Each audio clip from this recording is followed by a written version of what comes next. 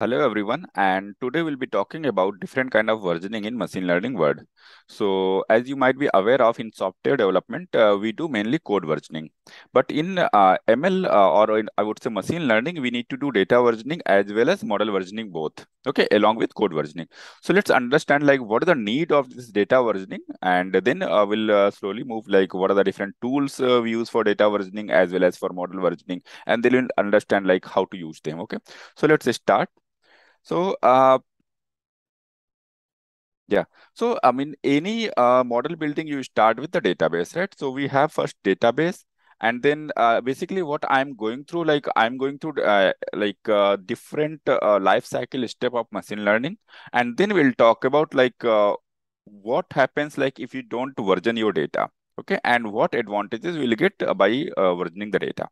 So let's understand. So we have data, and then we extracted some sample data for that. Like using that, we'll be training the model. That's the idea. So we have like a data, and I name it like version 1.0, 1.0, and then this we achieved with the help of some data processing or changes, addition, and modifications, right? So in these steps, we have done all these things, and then we have this final data. And then on top of that, we are doing some experimentation. So in that experimentation phase, basically we are creating a model.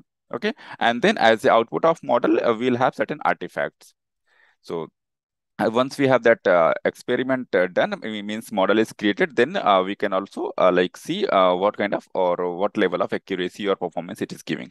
So suppose this model is giving 67% accuracy. Okay. So now the thing will be like you will be interested to further fine tune your model, and for fine tuning you like adopt different steps, like you do some hyperparameter tuning, you change the hyperparameter and then do experimentation, or sometime you also change your model, sorry, data, right? So you take some more data, like you change the sample, or you just apply some different transformation in the existing data, and that's how you get a different version of data.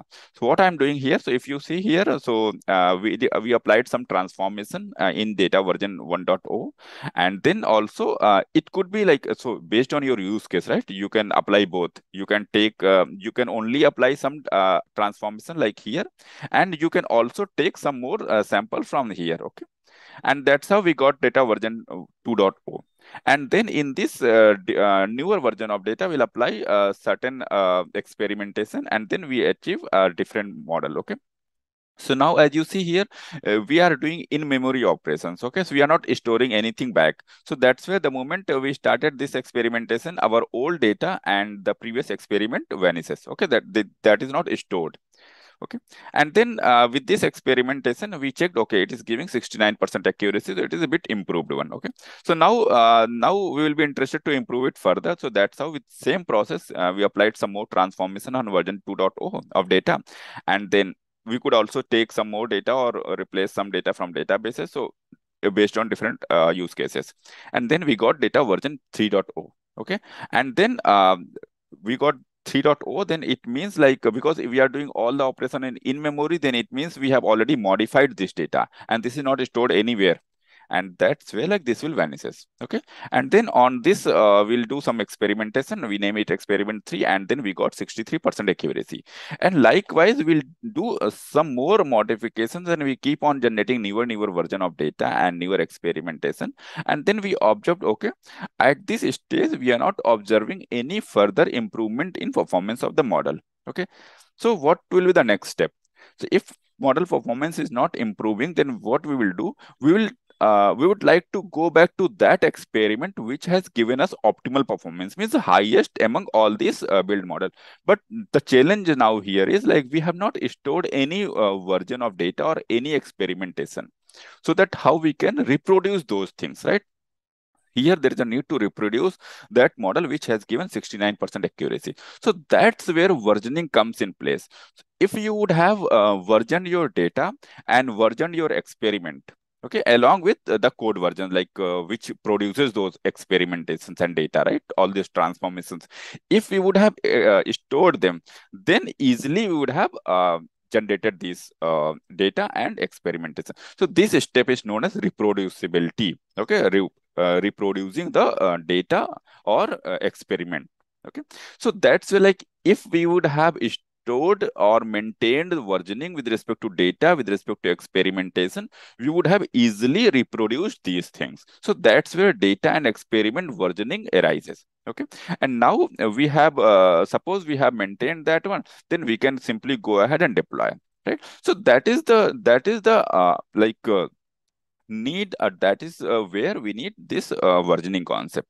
And now suppose now we understood, okay, why we need this versioning concept, versioning of data, versioning of model along with code versioning.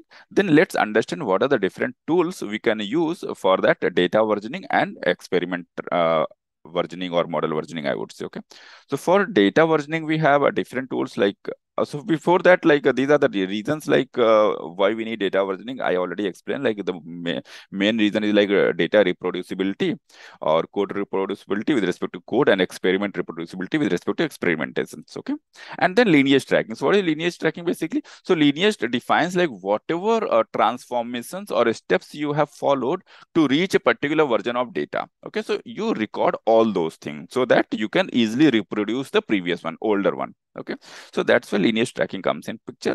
And then what are the tools basically? So we have a different kind of tools are available in the market. So frequently used one is with respect to data versioning is DVC. So DVC is named data version control, and it is open source. Okay, and then comes like Pachyderm. Pachyderm is like comes in different variants. So like enterprise edition, open source, and many. Okay, so based on your need, you can check, okay, if you want to use Pachyderm, then in open source all the functionalities are available or not. Okay, and then we have Git, LFS, Dalt, and LakeFS, many different tools available. Okay, in my next video I'll be explaining about DVC, like how to use DVC, so you can stay tuned and then just watch next video. In a week it will be available.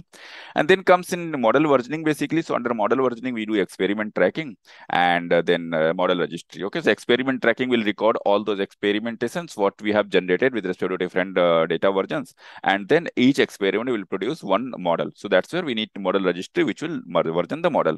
So for this we have different tools, like one the major or widely used tool is MLflow. So I have already recorded all the videos with respect to model versioning or experiment tracking using MLflow. You can watch. So step by step live demo is available. And then DVC. So DVC also helps to record the model versioning. Okay, so this I will be explaining in next videos. So this is all about like the need of data versioning. So let's not make this video lengthy. So that's it for today. I hope you understood the need of data versioning, code versioning, and model versioning. And if you have any query, then please don't hesitate to ask me in the comment section, and I'll love to reply. So that's it. Thank you guys. And please don't forget to subscribe and share with you with the ML community. That's how you can support me.